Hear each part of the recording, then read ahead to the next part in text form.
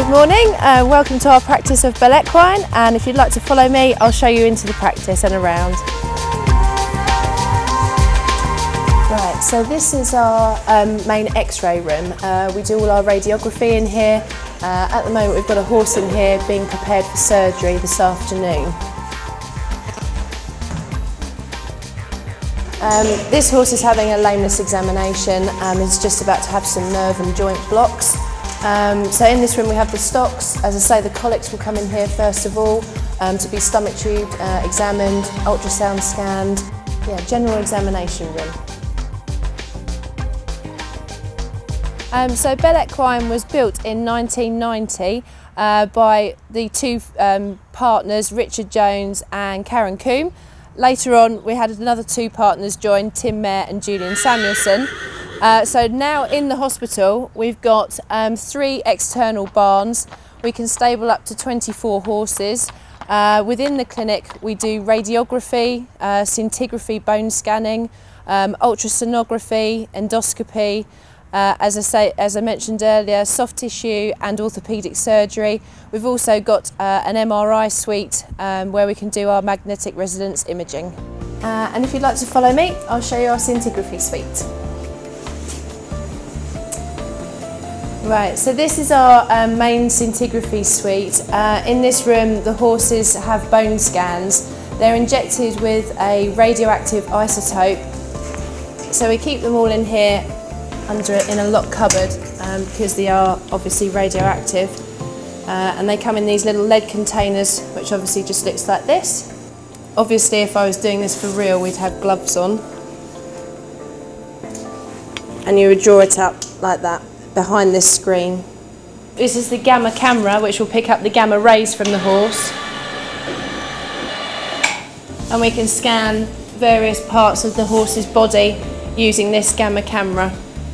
So this is one of the horses that we have scanned previously. This horse has had a full body bone scan. So these scans here are of the horse's neck. So we've got like the ears coming up here and the cheekbone here. So we've got the top of the neck, the middle neck, and then the lower neck here.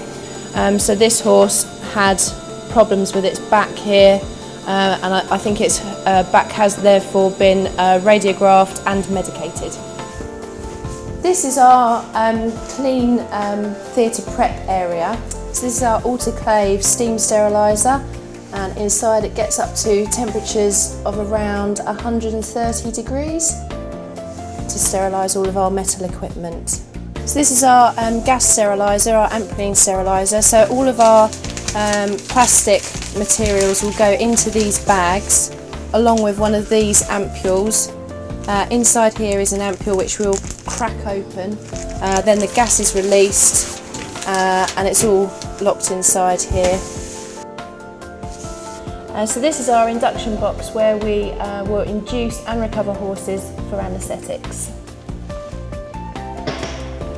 So in here all the walls and the floor is padded to help protect the horse when they're being anaesthetised and recovering.